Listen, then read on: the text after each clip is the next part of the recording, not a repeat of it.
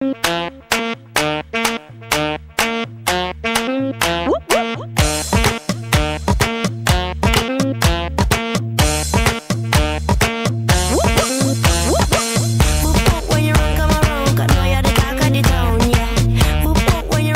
Green, day 2 of the Pompano Beach Seafood Fest 2009. How you doing? We're doing great. You know, the weather is cooperating, and with any outdoor event, the weather is the key element that you can't control.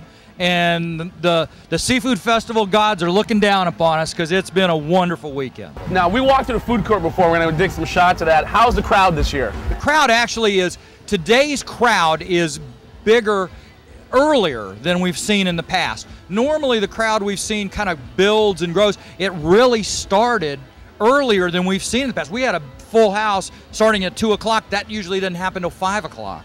So, you know, there's a lot going on. There's a lot going on.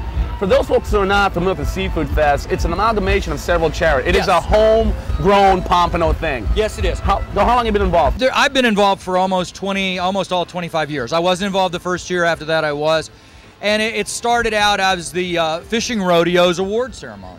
And the organizers of the rodeo committee had been to the Speckled Perch Festival in Okeechobee and said, you know, we could do that here. And it kind of grew, and it took on a life of its own. And the chamber and the Seafood Fest and their Fishing Rodeo worked together. And then it got so big we needed help, so we started reaching out to the local charities. Now the festival benefits 10 local organizations, and those 10 organizations aren't only beneficiaries, they're very involved in the operation. Everything from collecting tickets, helping with cleanup, parking, selling adult beverages. Everything that goes on is all done by volunteers, and those people benefit. One of the things the Pompano Beach Seafood Fest is known for is this great national entertainment. Yes. This year you have the Classic Rock All-Stars on Friday night and Yep. Grand Funk Railroad, Yes. right?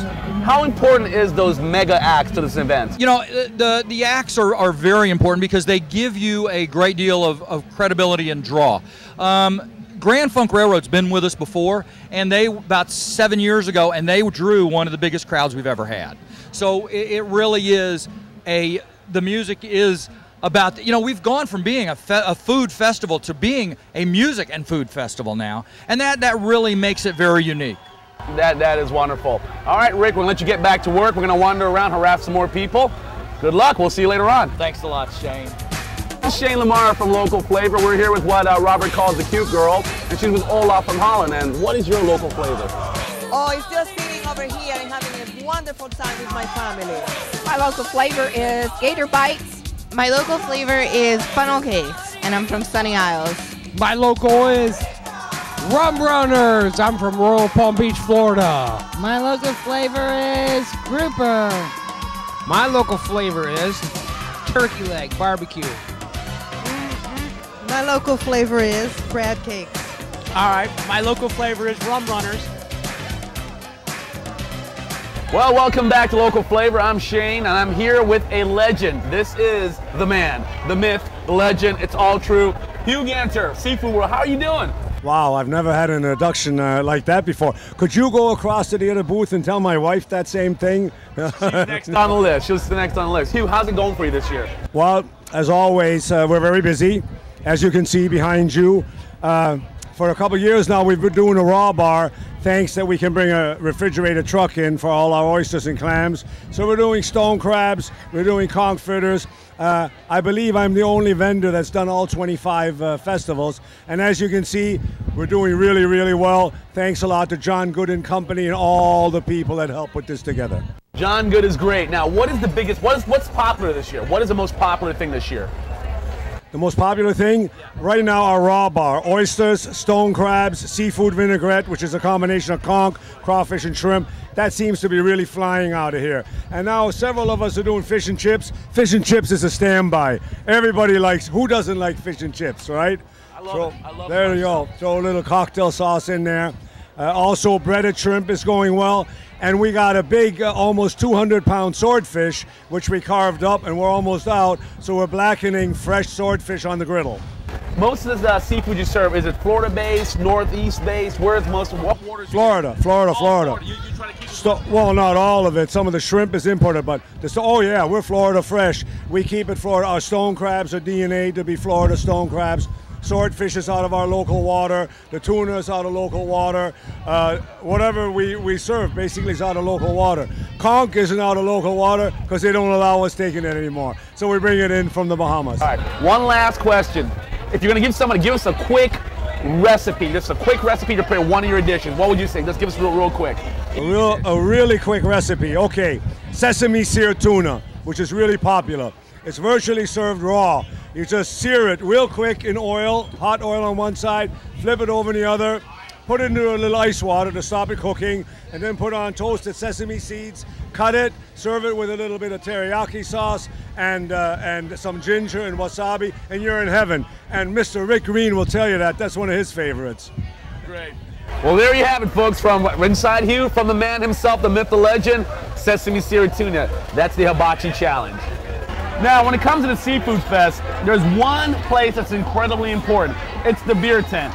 And we are here with the beer tent brewmeister, Skip from the Fishing Rodeo. How you doing, Skip? I'm doing fantastic. How are you? Great. Now, Skip, they tell me you're the hardest working man at this entire event. Is this true? I don't know hardest working. I think John Good's the hardest working guy, but I pour a lot of beer. You pour a lot of beer. Yeah. Just off the top of your head, okay, how many beers do you think you're going to pour this weekend?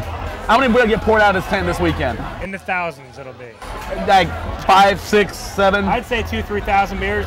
It's just in our shift. We're here from 2 to 4. Yeah. Come on in. Wait, we got. These are all fishing buddies, We got junior player here too. We got junior player. No, we'll be pouring beer from 2 to 6. It's actually, we're waiting on our next shift, but there's no doubt. And then you'll pour like 3,000 beer just in your at shift. least 3,000 beers. They called. maybe They said more. they're gonna be late. No, it's good. All right, now. I'm sure they are. Now, with your crew guys, how many beers will you guys drink throughout the weekend? 2,000 or 3,000. Okay, all right. Now you heard from the man himself. This is the beer tent. This is what the Seafood Fest is all about. Thanks. All right, guys. All right, I'm here with Bob Unger, who is just a modest man to most people, except I go back to the days of WBSS 98 Gold. Bob Unger is the genius entertainment director behind Pompano Beach Seafood Fest. Bob, how are you? I'm fine. I'm recovering nicely. Recovering nicely. Okay, I'm glad to hear you're in recovery. Bob, this year's lineup: Classic Rock All-Stars, some of our old classic friends, Grand Funk Railroad. Where does this stack up in all the years you've been doing as far as the billing you brought out this time around? I don't know. I think this could be one of the best years in that between the Classic Rock All-Stars with the variety of names in that, you get an hour and a half of just hits, and then this year it's 40 years of funk from Grand Funk Railroad. They've been at this 40 years, and I don't know if you were at Pirates World 40 years ago, but I was, and I can remember seeing them hit the stage, and I tell you what, they're better than ever right now. All right, Bob, big question. After 25 years of doing this, is there anybody you have not brought in yet that you still want to get done before the Bob Unger book's written, before you do your memoirs? Who have you not brought in? Well, I would like to bring Shane Lamar's band in, although that might never happen. So my second choice, of course, would be Bob Dylan.